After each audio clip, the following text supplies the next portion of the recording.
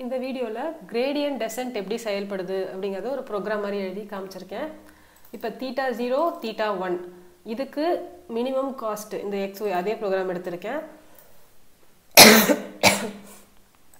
இதுக்கு minimum cost கண்டுபிடிக்கிறது தான் நம்ம வேலை. இப்போ என்ன பண்ணுறோம், இந்த θ1 மட்டும் ஆல்ஃபா ரேஞ்சுக்கு நம்ம வந்து குறைச்சிட்டே வந்து எந்த இடத்துல மினிமமாக அந்த வேறுபாடு ஏற்படுத்துது அப்படிங்கிறத கண்டுபிடிக்கிறோம். ஃபஸ்ட்டு அது காஸ்ட் ஃபங்க்ஷன் கண்டுபிடிக்கிறது, அடுத்து gradient டெசென்ட்டுக்கான formula delta theta equal அது என்னன்னு சொல்லிட்டு இப்போ காட்டுறேன். கிரேடியன்ட் டெசென்ட்டுக்கு எப்பவும் தீட்டாவோட மதிப்பை இந்த இதுதான் வந்து ஃபார்முலா θ0 = θ0 - ஆல்ஃபா இன்ட்டு ஏற்கனவே ரெண்டு புள்ளியில் நம்ம பெராமீட்டரோட மதிப்பு இருக்குன்னா அந்த புள்ளியிலேருந்து கொஞ்சம் ஒரு ஆல்ஃபா அவளுக்கு குறைச்சி இன்னொரு புள்ளியில் ரெண்டு θ0 θ1 வச்சு அங்கே ஜே கண்டுபிடிக்கிறோம். அதையும் இன்னும் கொஞ்சம் குறைச்சி அங்கே ஒரு ஜே கண்டுபிடிக்கிறோம். அதையும் இன்னும் கொஞ்சம் குறைச்சி அங்கே ஒரு ஜே கண்டுபிடிக்கிறோம். அந்த மாதிரி கொஞ்சம் கொஞ்சமாக குறைக்கிறது தான் வந்து இந்த ஆல்ஃபா அப்படின்னு சொல்லிட்டு சொல்கிறாங்க. இது வந்து பார்ஷியல் டெரிவேட்டிவ் ஆஃப் ஜே. இப்போ குறைச்சி ஒரு ஜே கண்டுபிடிக்கிறோம்ல, அந்த ஜேல ஒரு சாய்வு கோடு போட்டு அந்த ஜேல ஒரு இது இப்போ பார்த்தீங்கன்னா அடுத்த இதில் காமிக்கிறேன், ஒரு சாய்வு கோடு போட்டு அதோட சாய்வு எவ்வளோன்னு கண்டுபிடிப்பாங்க. இப்போ இந்த மாதிரி இருக்குன்னா இங்கே ஒரு கோடு போட்டு அதோட சாய்வு, இன்னும் கொஞ்சம் குறைஞ்சதுன்னா இங்கே ஒரு கோடு போட்டு அதோட சாய்வு. இப்போ இந்த இடத்துல போட்டு அதோட சாய்வு கண்டுபிடிக்கும் போது அங்கே வந்து ஒன்றுமே இருக்காது. ஸோ அப்போனா நம்ம குளோபல் ஆப்டிமமாக அடைஞ்சிட்டோம்.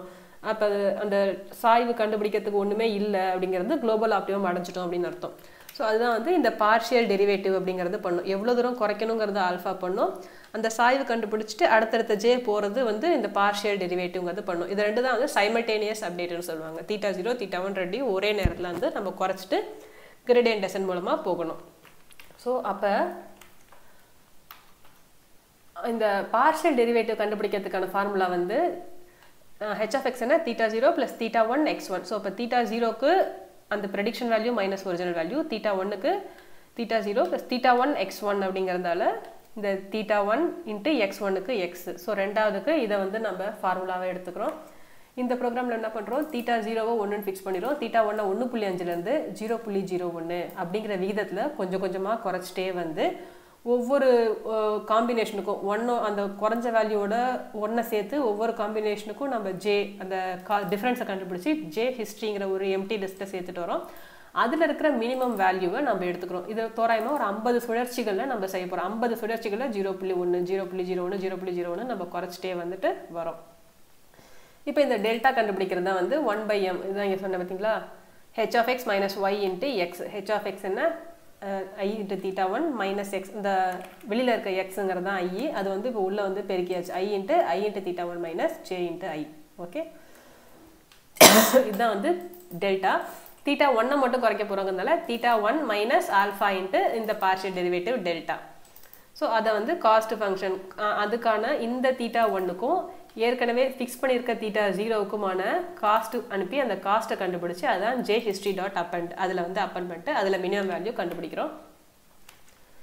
இப்போ பார்த்தீங்கன்னா ஓகே, அதுதான் 0.59 இந்த இடத்துக்கு வந்துட்டு வந்துச்சு. இப்போ இந்த குறைக்கிறது இருக்குல்ல, ஆல்ஃபா விகிதத்தில் குறைச்சிட்டே வரும். அதோட மதிப்பு எப்படி இருக்கணும், 10 அந்த மாதிரிலாம் இருக்கக்கூடாது. அதுக்காக 0.00001 அப்படின்னு ரொம்ப கம்மியாகவும் இருக்கக்கூடாது. ஸோ கரெக்டாக 0.1 0.01 0.001 அந்த மாதிரி ரொம்ப கரெக்டாக இருக்கணும். ஸோ ஏன் அப்படின்னு சொல்லிட்டு பார்த்தீங்கன்னா, இப்போ இந்த மாதிரி இருக்குது. ஸோ இப்போ கொஞ்சம் கொஞ்சமாக நம்ம வந்து குறைச்சோன்னா ஒவ்வொரு ஐட்ரேஷனும், இப்போ நம்ம இங்கே ஒரு 50 ஐட்ரேஷன் தான் வச்சுருக்கோம். ஆனால் நீ ரொம்ப கம்மியாக 0.0001 கொடுத்தீங்கன்னா ஒவ்வொரு ஐட்ரேஷனுக்கும் கொஞ்சம் தான் குறையும். 50 ஐட்ரேஷனில் இங்கே தான் வந்து வந்திருக்கும், உனக்கு பாதி தான் வந்திருக்கும். அதுக்கு 150 ஐட்ரேஷன் தேவைப்பட்டாலும் இங்கே தான் வரும். 2000 ஐட்ரேஷன் போது தான் ஓரளவு குளோபல் ஆப்டிமம் வரும். ஸோ ரொம்ப கம்மியாக இருந்ததுன்னா இந்த அளவுக்கு தான் அது வந்து சின்ன சின்னதாக இறங்கி குளோபல் ஆப்டிமம் அடையும்.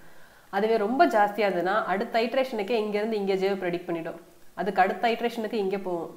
ஸோ இங்கேருந்து கொஞ்சம் கொஞ்சம் குறைச்சிட்டு வந்தாலே குளோபல் ஆப்டிமம் அடைஞ்சிடலாம். ஆனால் அது ஹைங்கிறதால இப்படின்னு மாறி மாறி போய் அந்த சின்ன ஸ்டெப்பே எடுத்து வைக்காது. சின்ன ஸ்டெப் எடுத்து வச்சா தானே குளோபல் ஆப்டிமம். ஸோ ரொம்ப ஹையாக இருந்தாலும் இதுதான் பிரச்சனை. ஓரளவு கரெக்டாக இருந்துச்சுன்னா சின்ன சின்ன ஸ்டெப்பாக எடுத்து வச்சுட்டு ஈஸியாக குளோபல் ஆப்டிமம் அடைஞ்சிடும். ஸோ இப்போ இந்த ஆல்ஃபாவோட வேல்யூ அப்படிங்கிறது கரெக்டாக நீங்கள் கொடுக்கணும்.